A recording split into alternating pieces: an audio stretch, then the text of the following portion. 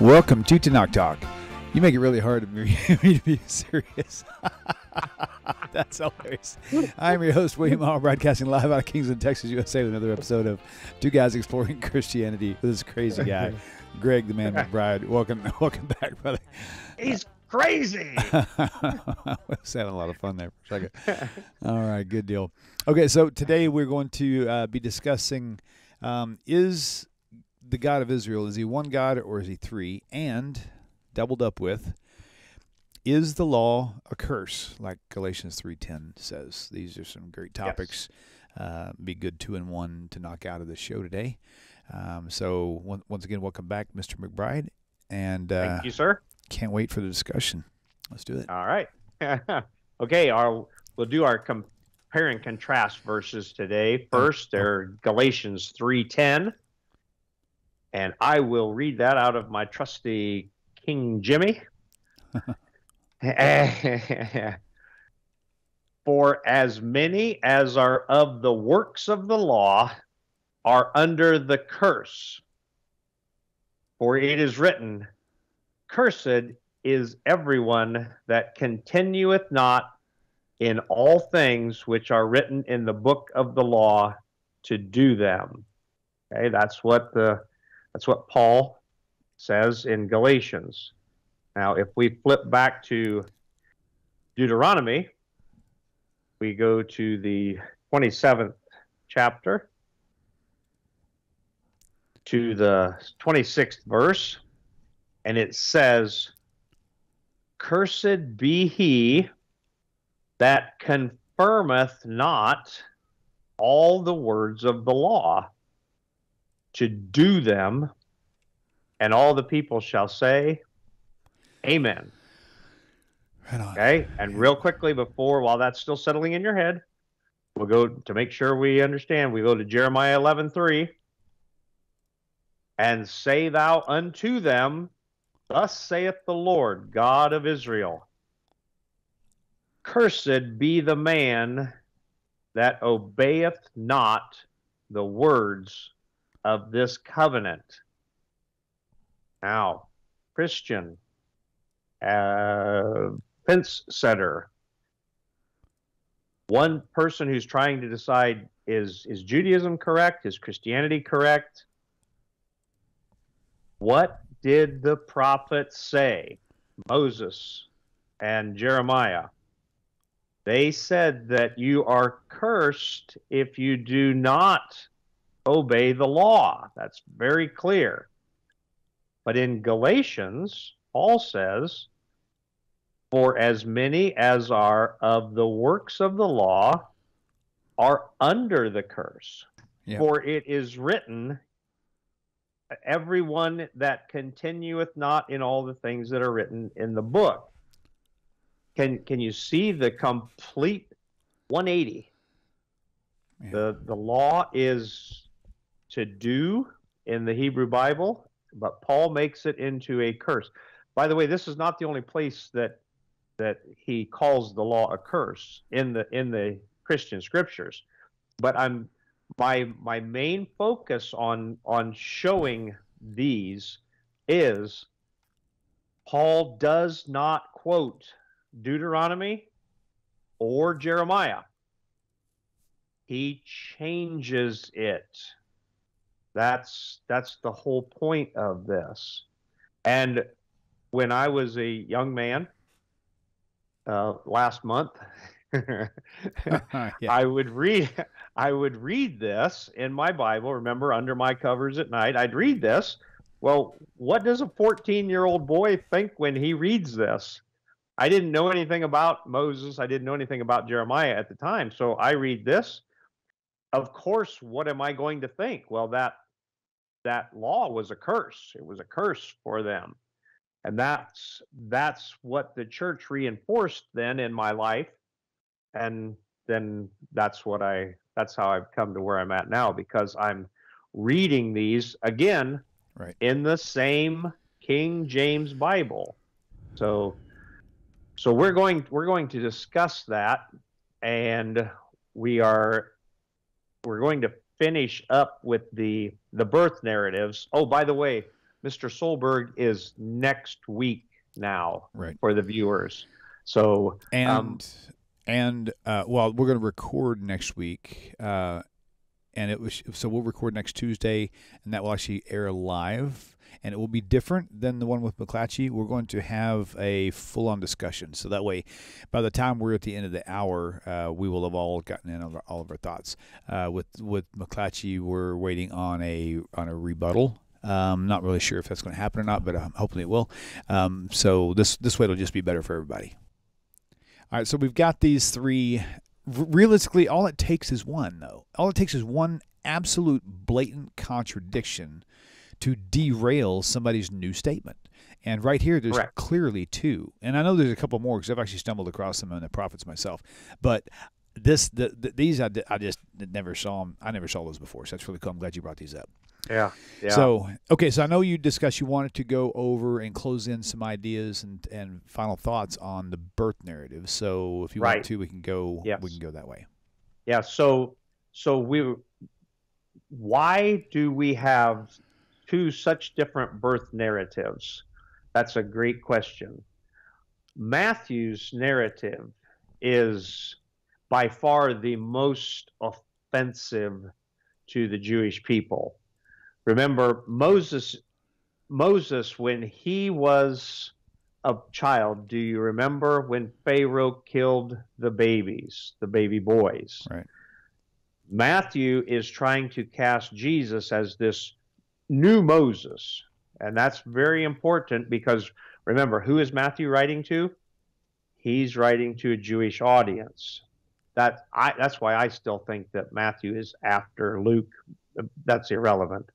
So we get a very, not so subtle, but we get very clear demons and allies in the account of Matthew. So the Magi, the kings from the east, they're not Jewish. In other words, we would have to consider that they are pagans. In the Hebrew Bible, if you're not a member of Judaism, if you're not a member of the Jews, a member of Israel, you're known as a heathen. That's not derogatory. I mean, in a way it is, but it's just the way that the Hebrew Bible kind of delineates between the people groups. In other words, Hashem chose Israel, and that's the only nation that he chose to be his people. That does not mean that non-Hebrews are second-class citizens, but they're known as heathens.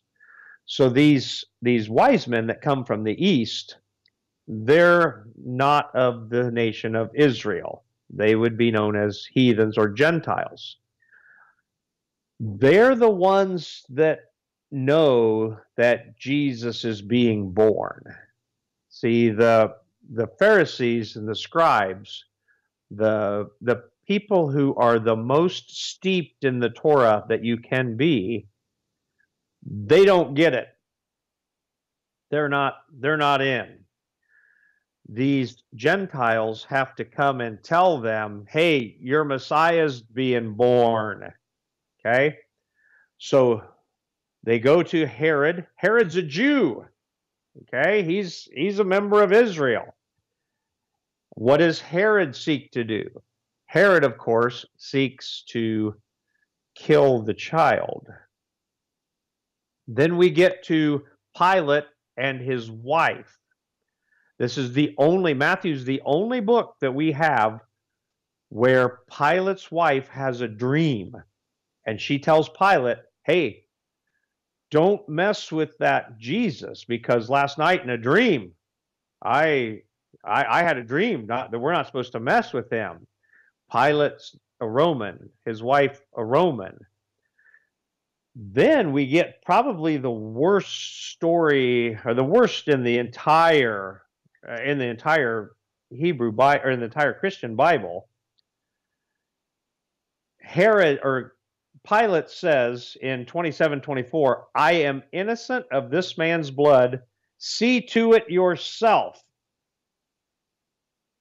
speaking to the Jews. And the Jews say, "May his blood be upon us and upon our children."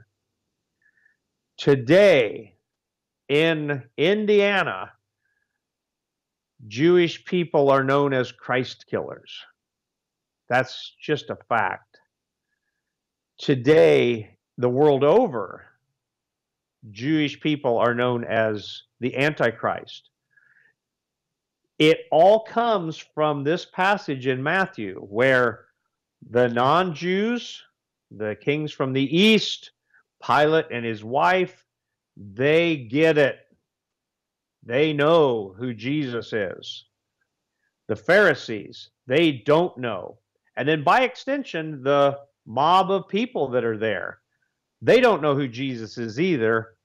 And they, in some, I don't know how this could ever be, because my grandparents could not say, "Hey, I'm going to, whatever crime they're going to commit, hey, this is going to be on my great-grandson, Greg McBride, also."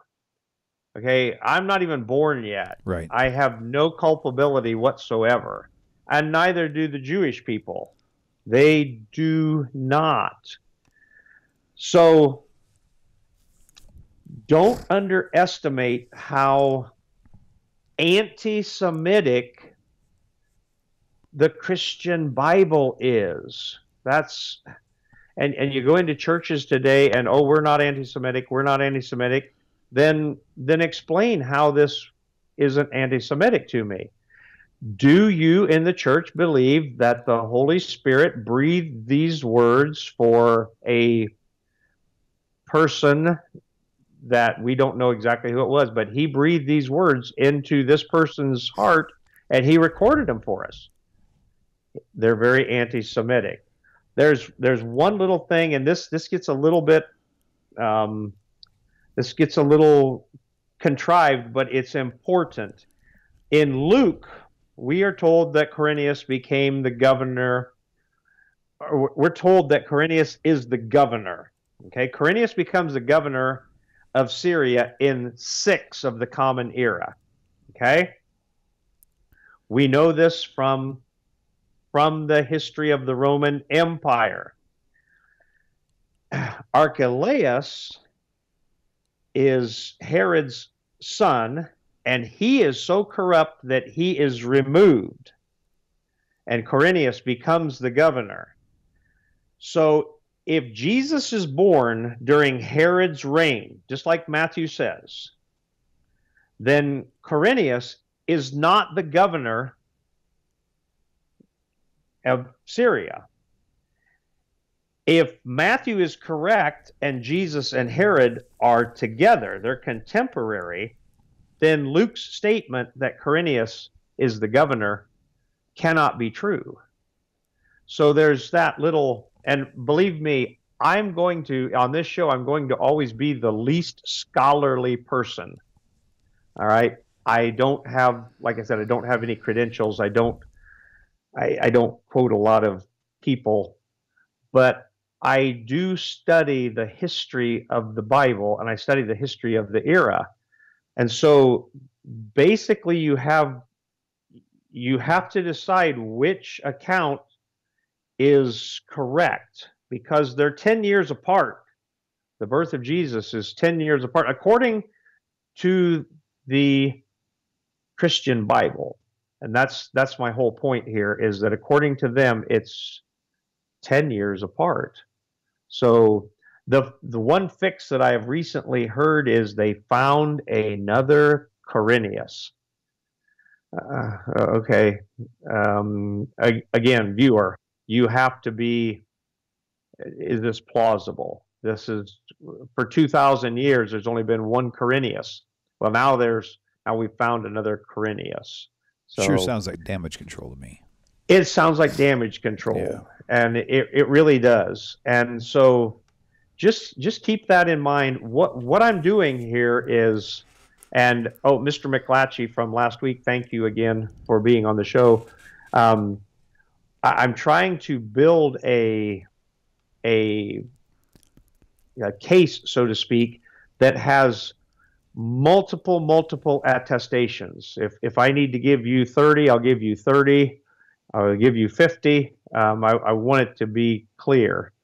So I want to look at this law being a curse. Again, this is a very common theme in the Christian Bible. Right. That the law is a curse. One of the best places for us to learn this is in the book of Deuteronomy, the same one where we just went to chapter 27. 20. And so we were in 29 originally, so you're saying go to 27?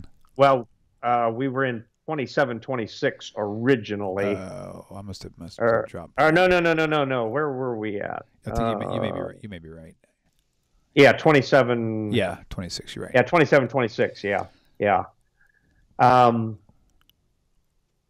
we're going in chapter 27. Let's just start in 27 here. This will be good. Okay. 27. If you go to verse 8, 27. We are told Moses and the elders of Israel are gathered, and Hashem is speaking. And he says, you shall write all the words of this Torah on the stones plainly and well. All right. This is what there's no, and the curses begin right after this. If you don't follow the Torah, you're cursed if you make a graven image. You're cursed if you make light of your father and mother. You're cursed if you move a boundary marker. These are all parts of the Torah. The Torah contains 613 commandments and 7 rabbinic commandments.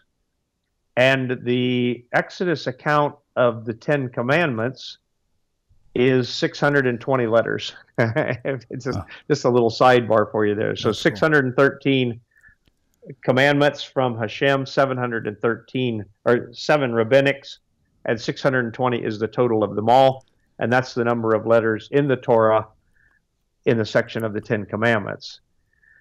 So there's a lot of laws. Many of the laws from the Torah do not apply to non-Hebrew people. And Mr. Solberg, that we'll have on next week, his book called Torahism is about that. He's a lot more correct, I think, than he knows, because there is a movement in Christianity that William and I were both a part of.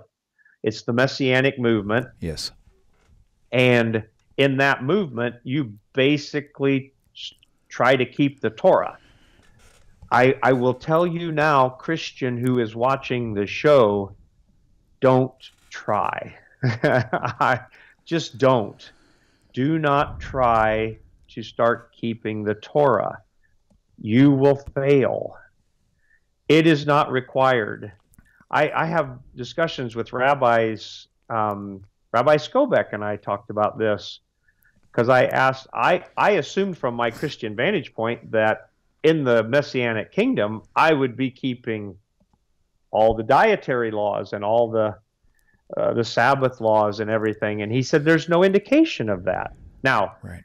It could be, but there's no indication that the Noahides, like William and I, there's no indication that we'll be required to keep it then.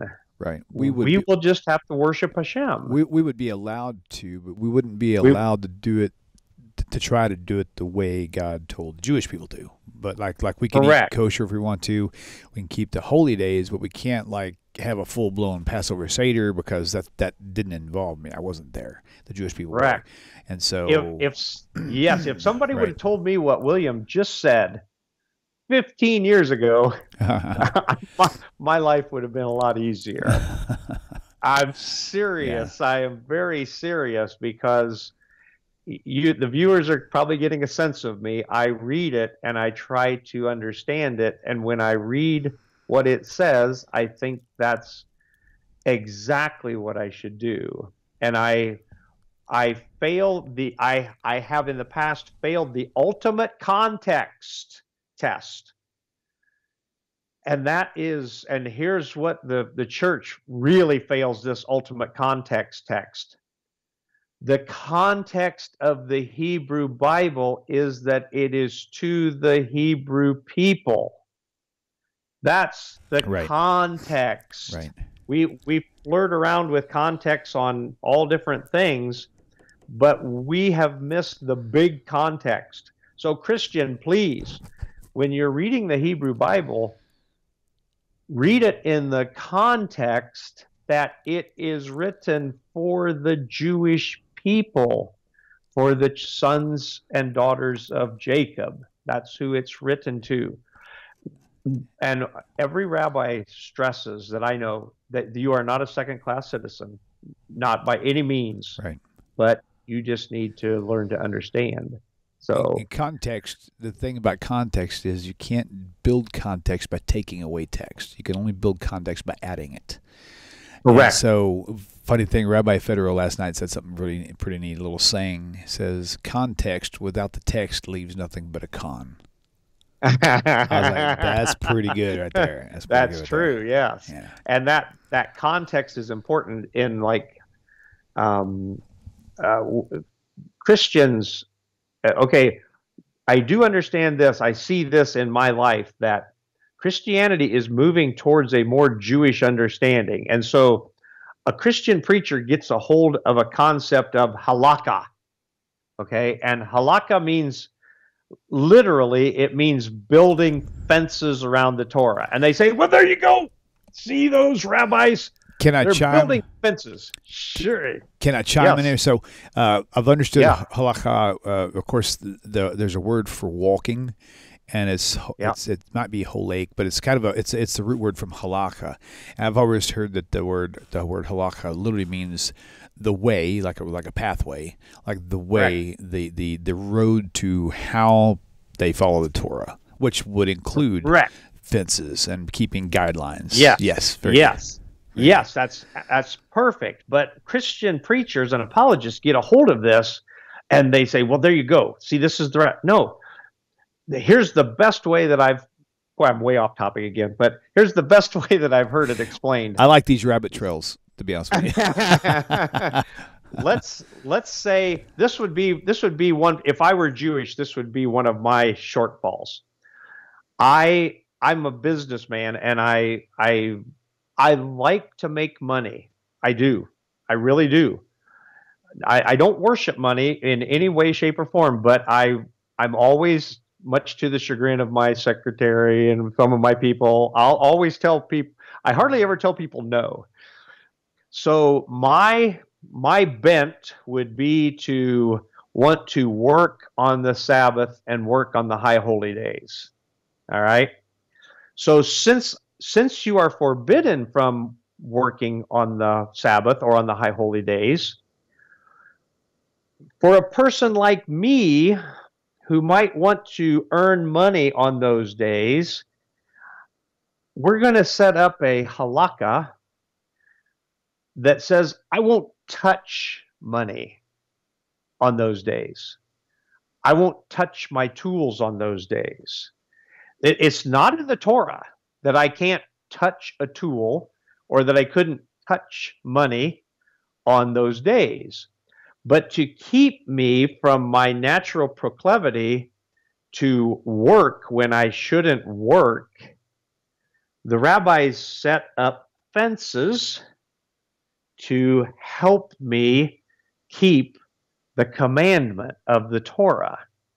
And that's the best way to understand that, is to have those types of impediments in place to where I'm going to do something that doesn't really break the Torah.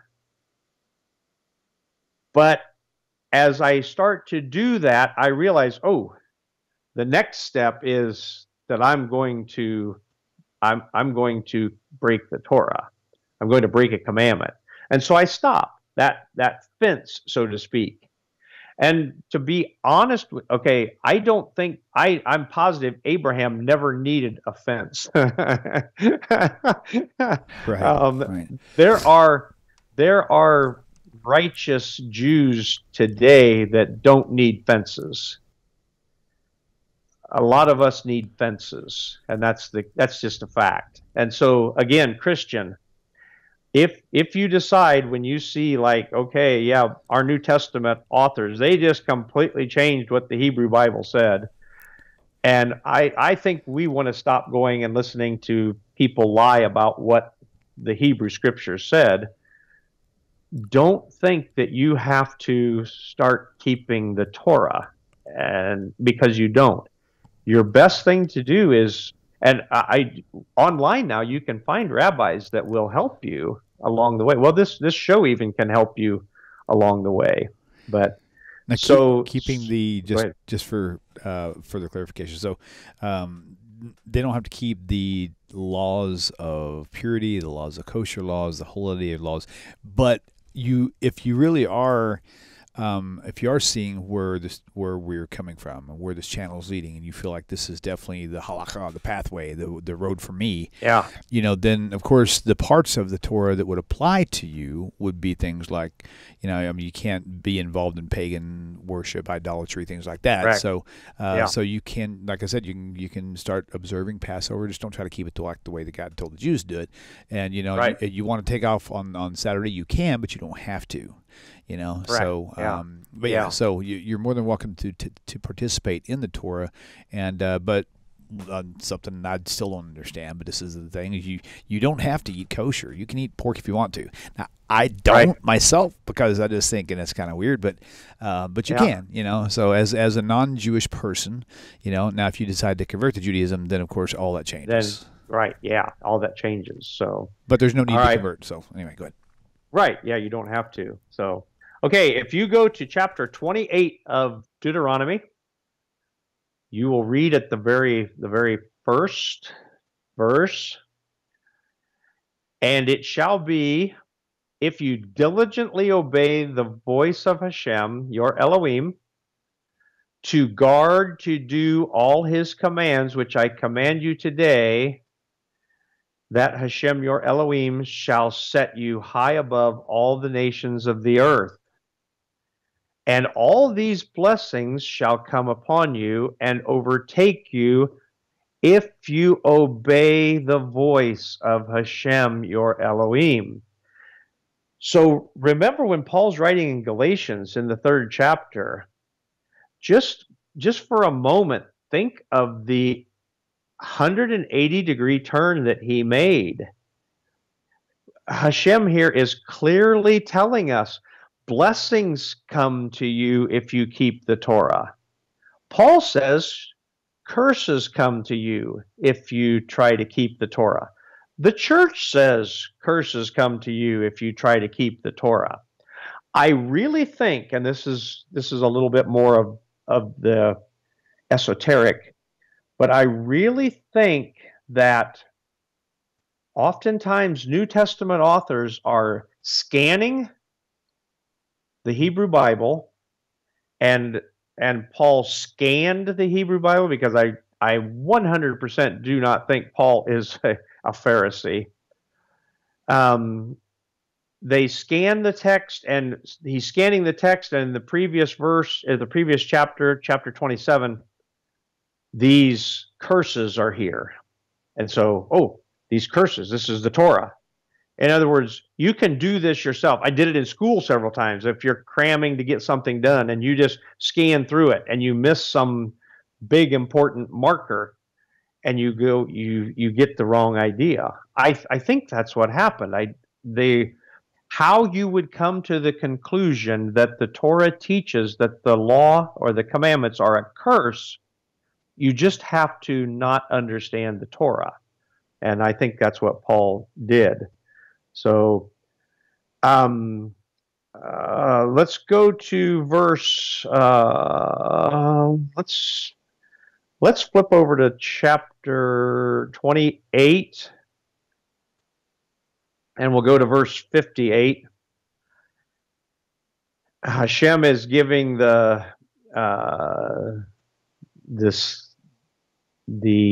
progeny that will come forth. He's trying to talk to them also, the seed that will come forth out of the nation of Israel.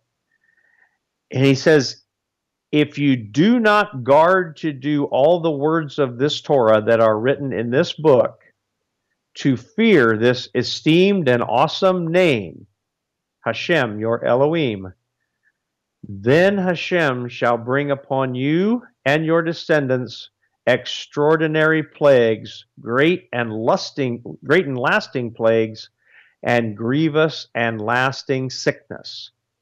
And again, we are absolutely clear here. Moses is 100% clear. There is no reason for you to get this wrong in the church other than just willful ignorance or ignorance.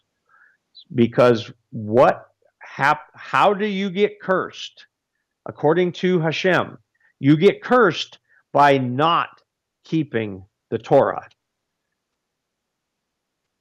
At the very end of chapter 29 in Deuteronomy, in verse 29, the secret matters belong to Hashem our Elohim, but what is revealed belongs to us and to our children forever, to do all the words of this Torah. You know, I find it one of my favorite verses right there, 29, the secret things. That is a cool verse. Interestingly enough, if the Christians feel like that the secrets were revealed to them, though. But this clearly says, this literally says forever. Yes. It doesn't say temporarily until the Messiah might come. It says forever. No. One of the things that Paul is really good at in the Christian Bible is he's always he talks about the mystery of iniquity, and he's always talking about the mysteries that are surrounded his interaction with what he perceived was Jesus. And some of the things he says, well, they're just a mystery, and you've got to basically just believe Jesus. How does this get clearer? The mysteries, the secret matters, they belong to Hashem. That's who. Now, I think Hashem has revealed through the ages certain mysteries to his people. Biggest one I can think of just off the cuff, and I'm gonna mess up the calculation, but the great sage Hillel, it was revealed to him how long the lunar day is on Earth. Because remember, we don't have a temple after the temple is destroyed, so the way of calculating when the new moons are, when the Passover is, when the feasts are, it went to a calendar, or to a way of doing it without being in the land. And I believe the calculation, it's 29.5109 something, the length of the solar day. It is still the most accurate today. The Hebrew calendar is accurate to within 1 day every 14,000 years. The Julian calendar that preceded our current Gregorian calendar, which was named after me, the Julian, oh, of course. You just got a new nickname, by the way, Gregorian McBride. The Julian was accurate to 1 day in 3,000 years. The Gregorian, named after Pope Gregory, was accurate to 1 day in 7,000 years. And the Hebrew calendar today is 1 day in 14,000 years. A skeptic said, well, why wouldn't, if Hashem told Hillel how long it was, why did he make a 1 day error in 14,000 years? And the answer is because there's not 14,000 years of time that is allotted for man to roam the earth. That is a fantastic answer. Absolutely. The Messiah will return before the Hebrew calendar's off by a day. That's hilarious. So that's real clear. And it is so hard for a Christian to realize that they're not the people of God.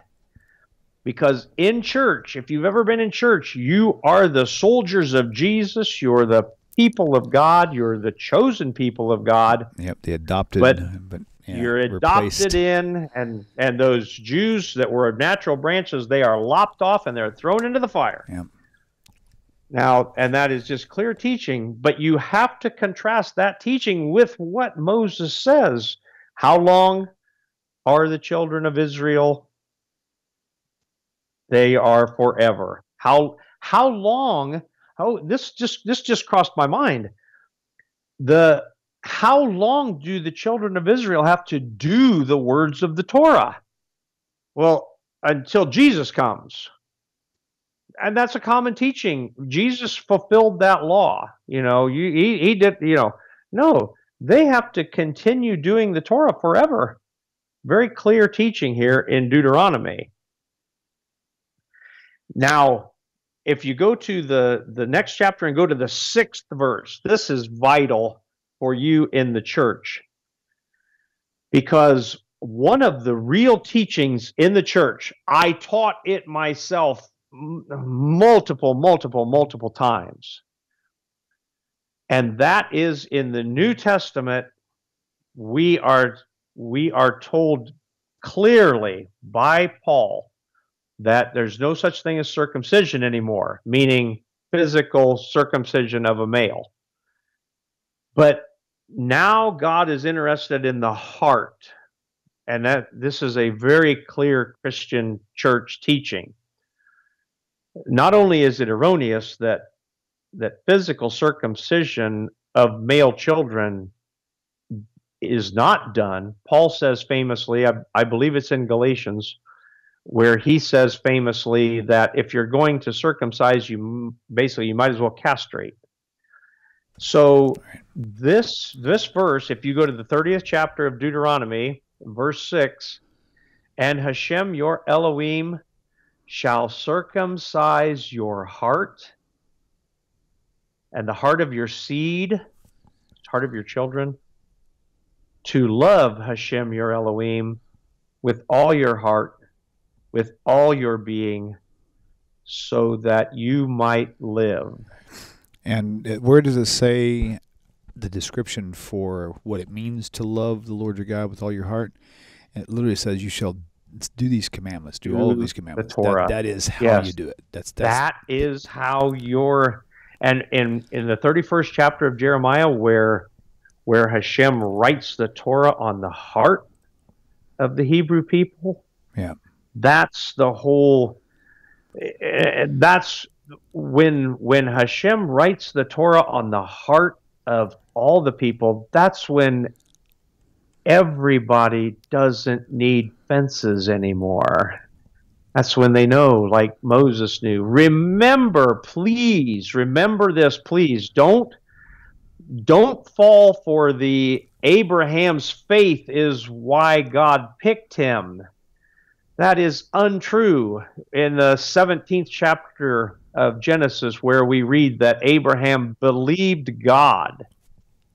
He believed God in that he believed God would do what he said he was going to do. Didn't have anything to do with salvation for Abraham, or for a place in the world to come for Abraham.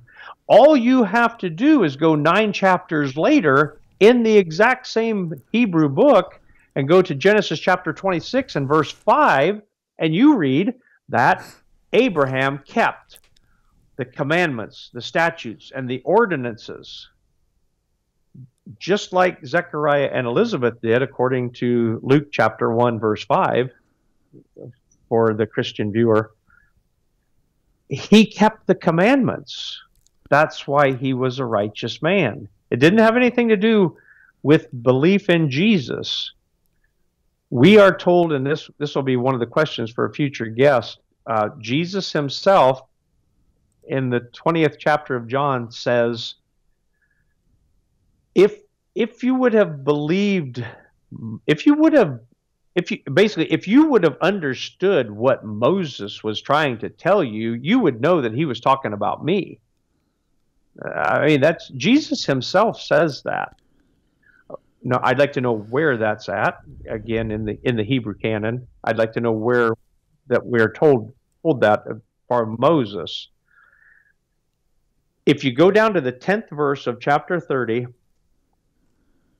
if you obey the voice of Hashem your Elohim to guard his commandments and his laws, which are written in this book of the Torah, if you turn back to Hashem your Elohim with all your heart, with all your being, for this command which I am commanding you today, it is not too hard for you.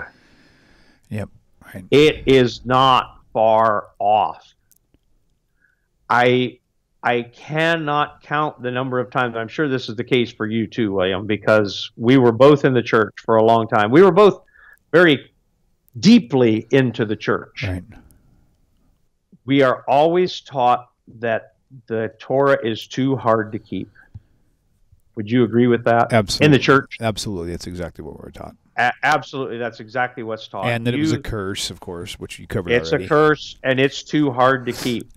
So, Yep. again, Christian viewer, you have to you have to figure this out, because I'm not getting any younger. William's getting younger, but I'm not. And so the Torah is not too hard. Yeah. I mean, it's not. And guess what? It's like 1,000 times easier for us Gentiles. It really is. Yeah. Most of the Noahide commandments, the Noahide laws, if you just, I can't hardly say this in our modern world, but I would normally say, if you just like be normal, you've probably covered 90% of it. You know what I mean? Yeah. Just be normal, be courteous, be normal, be honest. I'm not. It has never been a temptation for me to cut a limb off of an animal and let the animal live. Right. And my grandpas would have been aghast if I would have ever done such a thing as that. You know, Well, I know back in the words, day, I think the reason why they did it was because they didn't have refrigeration. Correct. And yeah, they didn't wanted have the animal to refrigeration. keep living, and it was torturous. And so Yeah, I get correct, that. yeah. But Yeah. but so thank My God. grandparents didn't have refrigeration Right. until much later. My grandpa McBride was born in 1891. So See, I told you you were He old. was 50, what? I told What'd you you you were say? old. What did you say? That is old. No, I said I told you were old. Oh, that's true. Yeah, that is true. Yeah, Yeah, we're talking my about dad Chicago. was 50, or my grandpa was 50 when my dad was born. Nice. That's cool. So, That's cool. There's a story I'll tell you in private sometime about that. Okay. Not appropriate for the show. Okay.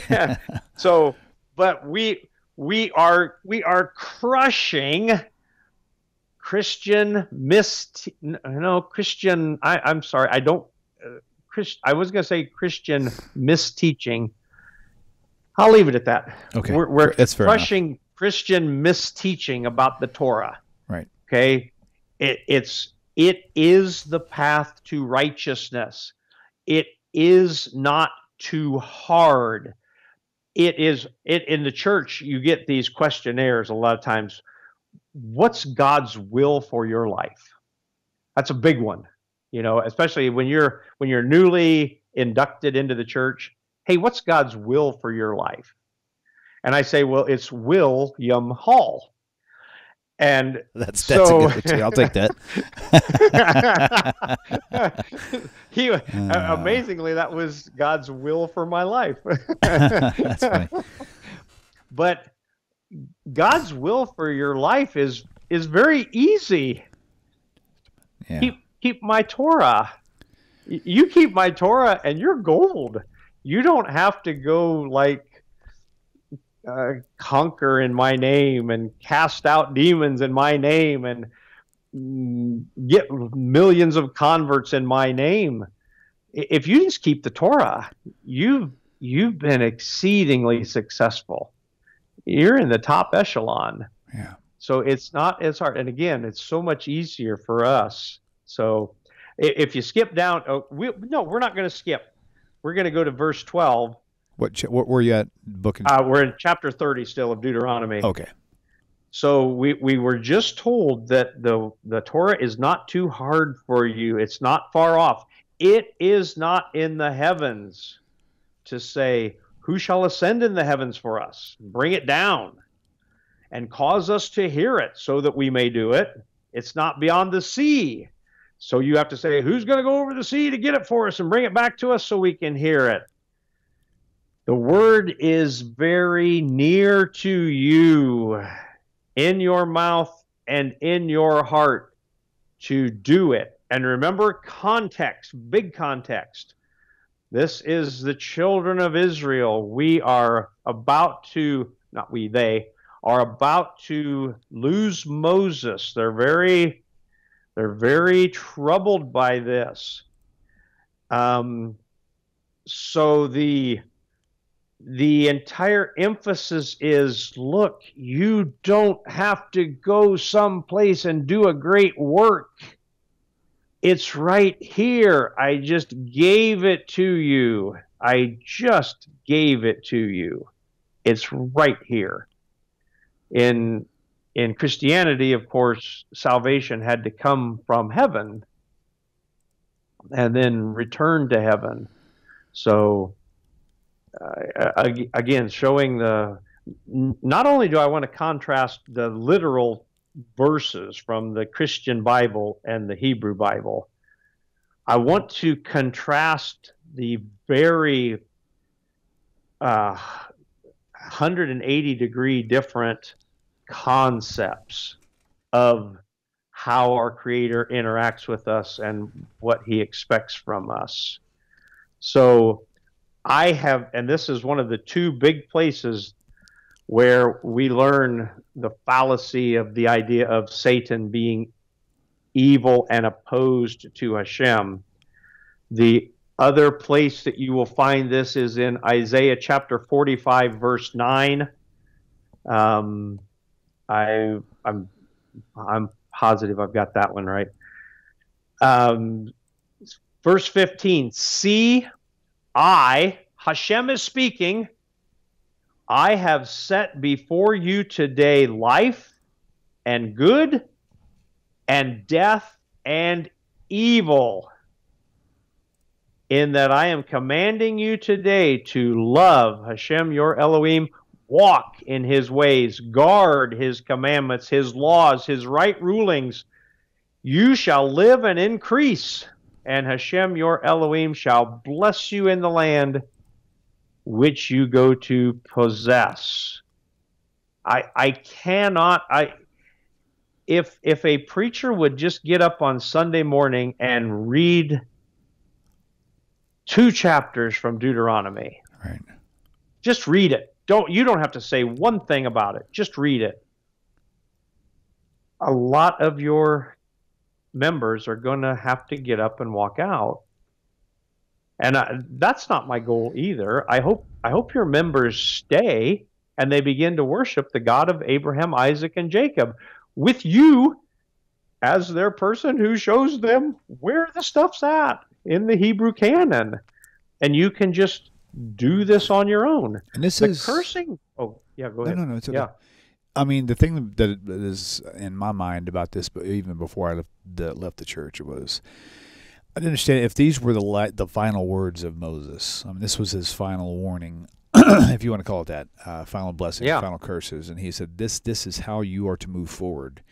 And these are his last month's worth of speaking is in Deuteronomy. Right? And he's telling you this right here to keep these commandments, to walk in His statutes, walk in His judgments, that you may live. And He tells you choose life or death, whatever you want to choose, right? Right. So yeah. And then you have all the prophets that we see, and all these prophets are of things to come. This is what you are to look for. Very specific things. It tells us to avoid idolatry and very very clear things, kind of like we mentioned last week. And so what I never understood was, if in fact there was going to be some final instructions for God's people before, let's say before Jesus came, who the Christians think their Messiah is, before then, the final words that were given is what we should be following, not something some new guy brought in.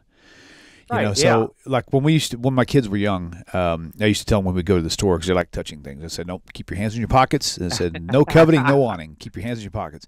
Every time we would go to the store, I would say, right before we go in the store, I'd say, okay, just before we go in the promised land, you remind them what those rules are.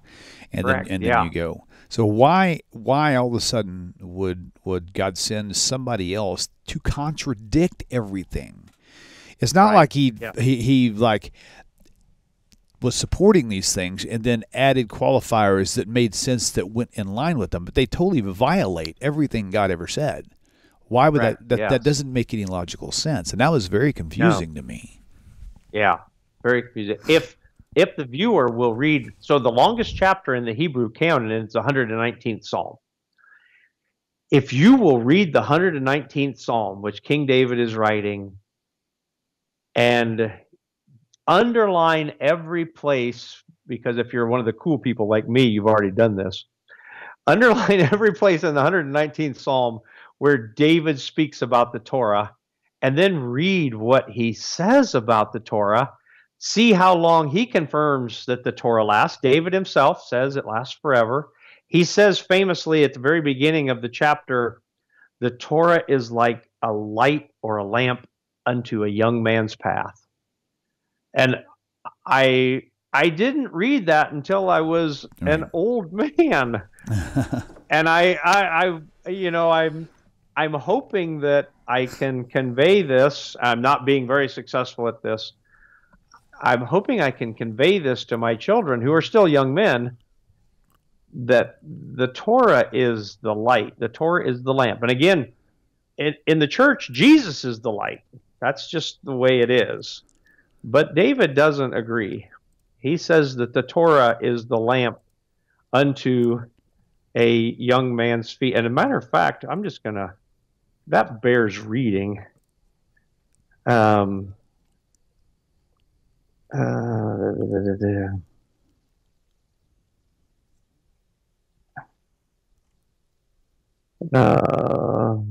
are, it's a 119th Psalm, verse 9.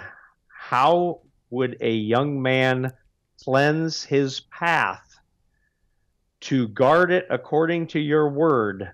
I have sought you with all my heart. Let me not stray from your commands. I have treasured up your word in my heart that I might not sin against you. Open my eyes that I might see wonders from your Torah. Blessed are the perfect in the way who walk in the Torah of Hashem. Blessed are those who observe his witnesses, who seek him with all their heart. Yes, they shall do no unrighteousness. Remove from me the way of falsehood and favor me with your Torah. Make me understand that I might observe your Torah and guard it with all my heart, that I might guard your Torah continually forever and ever. Does that sound like anything you will hear in a church this coming weekend? Not a close. You will never hear anything that even resembles that closely. Right. You might hear something about, be good to your neighbors, or you will and I read maybe 10% of what David says in the 119th Psalm, but the flavor, the passion that he has for the Torah is undeniable. And David is one of the greatest kings that Israel ever had. He's not the greatest, but he is one of the greatest kings. And he's a man after God's own heart. Wow. That's hard to... Yep. You talk about, Abraham gets called the friend of God, which you talk about. Okay, again, sidebar here. Can you imagine the privilege of the position that Abraham holds? He gets to be called the friend of God. And not only that, but his son and grandson, today people refer to the one true God, the Creator, as the God of Abraham, Isaac, and Jacob. Oh my word! How do you get in that club? And then David is a man after God's own heart. Now, obviously, God doesn't have a heart. If he does, it's probably part of the triunity of the Godhead. Or whatever. That's another one, But the position and the stature of these men is overwhelming to me. Like I said, you and I know some rabbis that I really respect, but yet if they stood in the presence of Abraham or in the presence of Moses, known as the greatest prophet Israel ever had, or in the presence of King David, despite his flaws, despite all their flaws, to stand just in the same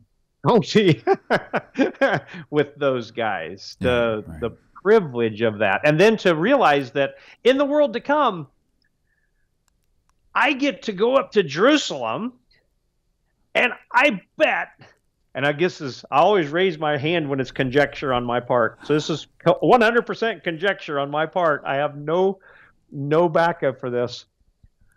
I might get to meet them. I might get to meet Abraham. I might get to meet Sarah. I might get to do that, and then and then the shooting's all over, so to speak. You know what I mean? But they were the ones that were they were the Sergeant York. Remember Sergeant York from World War II? He was in the midst of the battle. He was a warrior like crazy. These men were too. In a world of idolatrous pagans, they stood out, and they were the great men of God. So I talk way too much. I also say that I talk way too much. Now, no, we were going to discuss, and did we do it already? Is God 1 or 3? That was part of our. We have not. I did want to touch. Let's touch base on that real fast before we close. Let's touch base before we close here. I'm going to bring up. Yes, and remember that Moses is going to not be the king of Israel or the prophet of Israel anymore, and he is not going to be the leader of Israel anymore. The people are upset. Joshua is going to take over, and that's pre-done. In the United States, we're very upset that Mr. Biden will be leaving office in the 2 years, and that somebody else will be taking over. So it's probably not the same. So one of the big objections to the oneness of God in the Christian world, and I'll try to do this quickly. I've got it written down so I can go through it without flipping. In Genesis 1, verse 26, 27, we get this. And God said, "Let us make man in our image, after our likeness." So God created man in his image. In the image of God, he created him. Okay. We are told that this is very clear reference to the plurality of the Godhead, or the triunity of the Godhead. Let's read, and again, like I said, I'm the least intellectual, the least scholarly of pretty much any person you're going to hear on this channel. But I do have some Christian authors that have written about this recently. I'm going to quickly read them. G.J. Wenham: Christians have traditionally seen Genesis 1:26 as adumbrating the Trinity. Adumbrating just means foreshadowing, or theophany is an adumbrating. Big word. All right. It is now universally admitted that this was not what the plural meant to the original author. And that is from Word Biblical Commentary on Genesis, Word Books, 1987. The NIV Study Bible, which is universally known in the church as the not inspired version. God speaks as the Creator King, announcing his crowning work to the members of his heavenly court. Grand Rapids, Zondervan, 1985. The Ryrie Study Bible. Plurals of Majesty. Liberty Annotated Study Bible. The plural pronoun us is most likely a majestic plural from the standpoint of Hebrew grammar and syntax. That's from Jerry Falwell. Keel and Delitzsch. The plural we was regarded by the fathers and earlier theologians almost unanimously as indicative of the Trinity. Modern commentators, on the contrary, regard it either as pluralis majestatis. No other explanation is left, therefore, than to regard it as pluralis majestatis. And that's from Keel and Delitzsch, the commentary on the Old Testament. I apologize. I promised certain rabbis that I would not say those two words together on this program anymore. But anyway, so now real quickly again, we're not, one thing the church does is it focuses on one verse, Genesis 1:26. 1 Kings 22:19, Micah continued, therefore hear the word of the Lord. I saw the Lord sitting on his throne and all the host of heaven standing around him on his right and on his left. Isaiah chapter 6. In the year that King Uzziah died, I saw also the Lord sitting upon a throne, high, lifted up. His train filled the temple. Seraphim stood above. Each one had 6 wings. I heard the voice of the Lord saying, whom shall I send, and who will go for us? Jeremiah chapter 22, verse 26. But which of them has stood in the counsel of the Lord to see or to hear his word? Jeremiah 23:18. But which of them, the false prophets, has stood in the counsel of the Lord to see or hear his word?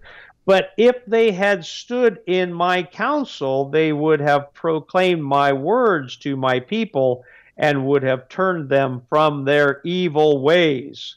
Job chapter 1.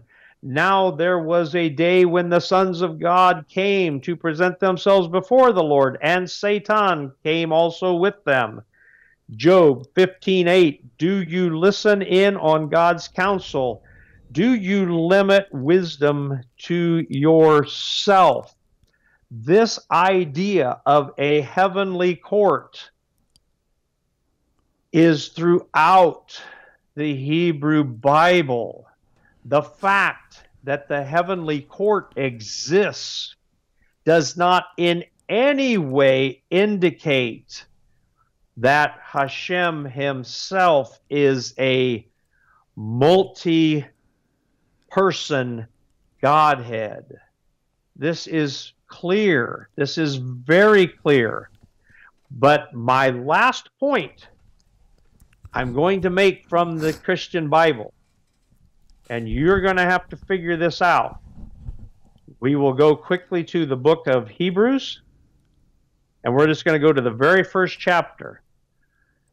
I'm going to read you 6 verses, beginning with verse 1.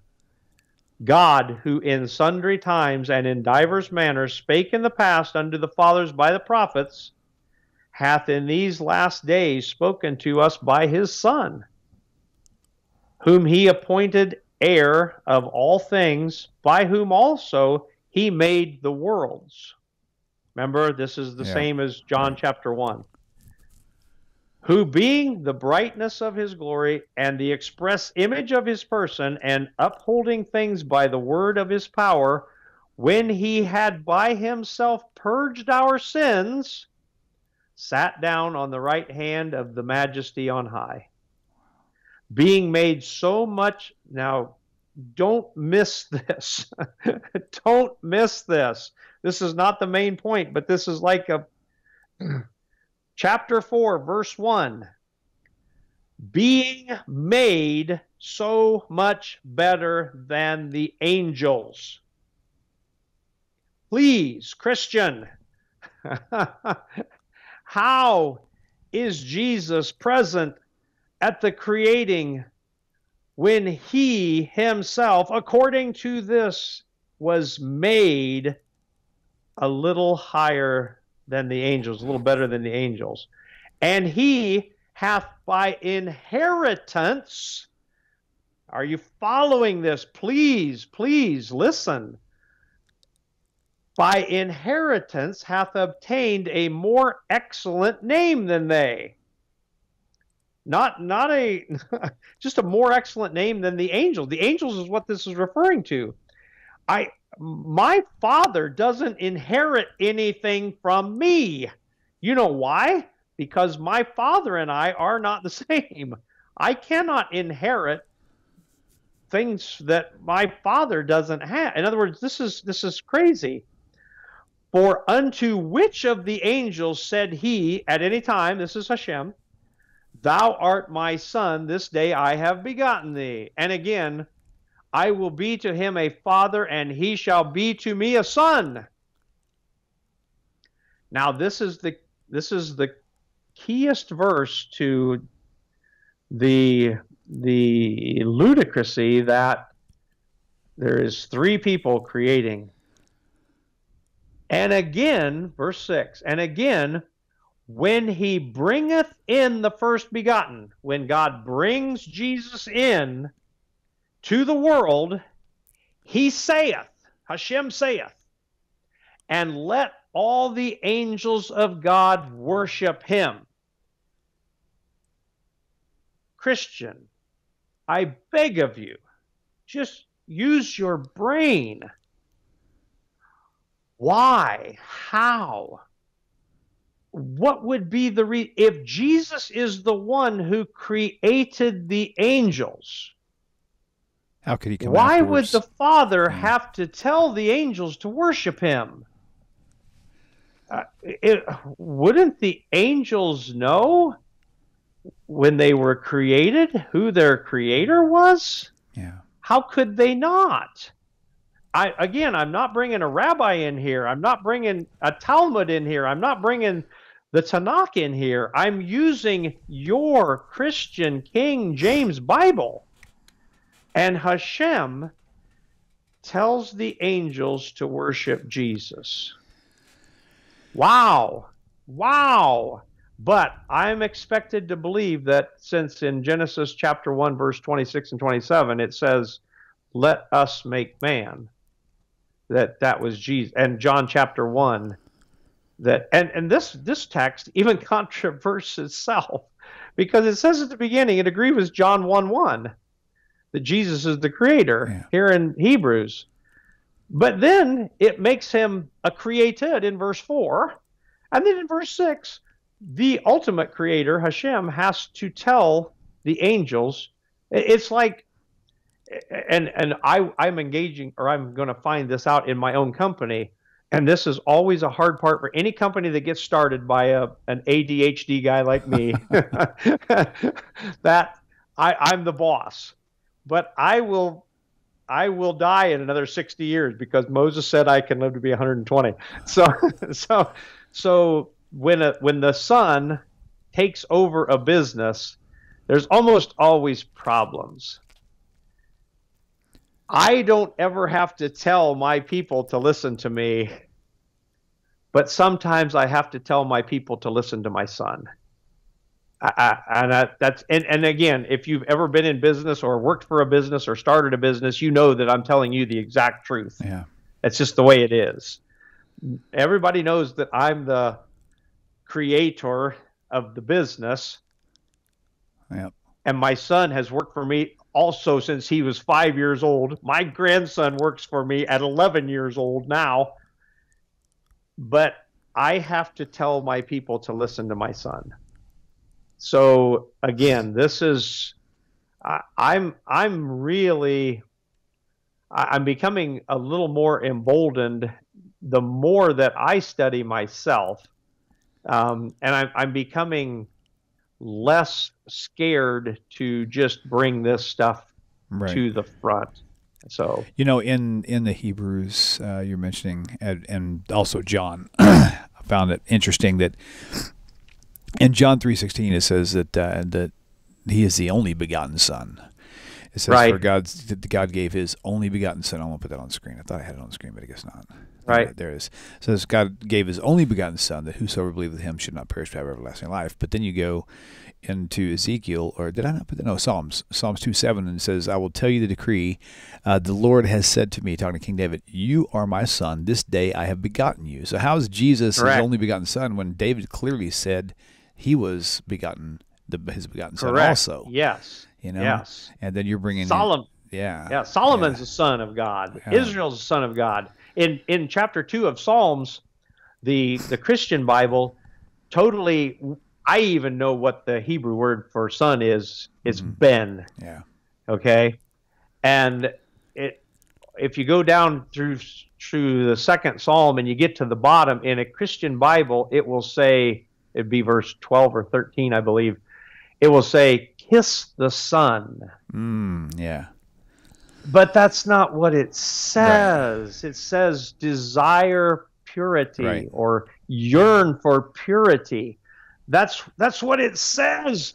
But in the Christian Bible, it says kiss the Son. Of course, their claim is that that's in Aramaic, which is why they say Aramaic. It's Aramaic. It's But I believe. Oh, I'm not sure about this. I believe in Aramaic, the word is also Ben. It's bar. Actually. I'm not sure about. Bar. Is it what? Bar.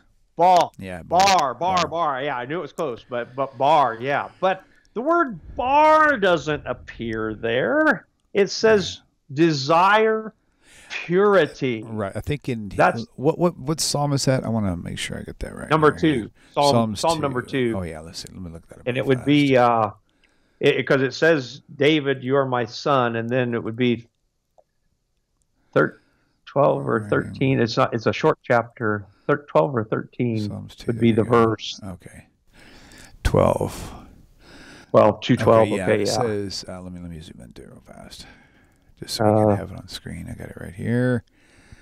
I have so many of these things framed up. I don't know which one is. Oh, hang on just a second. Scale that up to get it large enough where you can read it. Okay, here we go. Yeah, it does say bar. Let's see. Yeah, Nishkura bar. So bar, not Ben. So again, that's just their claim that it says they say bar is an Aramaic word for son, but this isn't Aramaic. This is Hebrew right here. It's not Aramaic. It's Hebrew. Yeah. The only that I know that the last 6 chapters of, or no, the last 6 chapters of Daniel are written in Aramaic. The first 6 in Hebrew, because Daniel doesn't write the first 6 chapters of the book that is named after him. They're written by the Great Council, which would have been Ezra, or not Ezra, would have been Micah. I believe Micah would have been a part of that great council. It would have been 120 members, but that's the Great Assembly is the one that wrote the first 6 chapters of the book of Daniel, and then that 7th chapter is both Daniel but it ties the book together. The Hebrew and the Aramaic, it stitches the book together. It's fascinating what you can learn from good rabbis if you can remember it. So, but yeah. So that's I'm cool. Nice. I'm begging you to just read, and you can learn so much. So, my brother. Well, I think we had a full hour right there, Ron. I think we got us a full hour there of content. That's great. I think we did. Yes. Yes. All right. And you know, that's interesting is because there's so many that's one thing I like about this show. It's like we can talk about the same topic 10 shows in a row, and every single show use different content to talk about. Always something different. Yeah. I mean, and I really do have an ADHD brain, and I see you just proved it. You only went to ADH and you got distracted. I know. I was trying to get on to the next word I was going to say. Yeah, I just snorted. Don't ask. Okay. Normally William whips his microphone down before he snorts, belches, or sneezes. Right. That's funny. I do. Now, I say this every single show, and I'm going to do it right now because apparently I can't remember to do it off the show. So my email address, William at TANACHTALK.com. Thank you. I finally got that in there. Now let's see if that'll take. And it did. And now we're going to make this thing go live again. And there you go. Finally, after all these years, I finally put my email address on there. So William, I am still getting lovely emails. That's great. That's great. Thank you so much. William and I are going to be together in Dallas, Texas in July. I'm going to bring my laptop. I told William one time that he could just have access to all my emails, and he said, I don't want that. I have too many of mine to start with. I know. Yeah. We're going to sit down. We're going to take an hour down in Dallas. We're going to sit down. We're going to go through my emails. We're going to format like the next 2 months of shows. That's a great idea. Based on because I really appreciate it. I really do. I get really good emails from really beautiful people, and I sincerely mean that. It is you don't realize how much of an encouragement you are to me when you send me emails, some of them that don't agree with everything that I've stated on this show, and I really appreciate that. I really do. So just I'm very grateful to you for those. That's good. So, that's good. All right. Okay, my friend. Well, thank you all once again for tuning in, and this has been a fun Two Guys Exploring Christianity. And look soon for the video coming from us and Professor Solberg. It'll be, we're just going to do it all in one show. And that way it'll just be it'll be one complete package in one. It may go over an hour, maybe, I'm not really sure, but we're going to try to keep it as close to an hour as possible. And then when we're done with this topic, and if he's open-minded, would like to come back on again for us to address another question that would be for a Christian apologist to try to answer, then we will certainly explore that avenue, no doubt about it. So, okay, my friends, thank you so much, and we'll see you guys a little bit later. My friend Greg McBride, Mr. Gregorian McBride. Gregorian. There you go. Shalom, everybody. We'll see you later. Peace. Thank you. Bye. Well, my dear friends, hope this message finds you well. If you like the way this channel is going, and the channel has been a blessing to you, please consider supporting the channel by going to the website, TaNaChTalk.com. TANACHTALK.com. Thank you once again for your time and for supporting TaNaCh Talk. Shalom.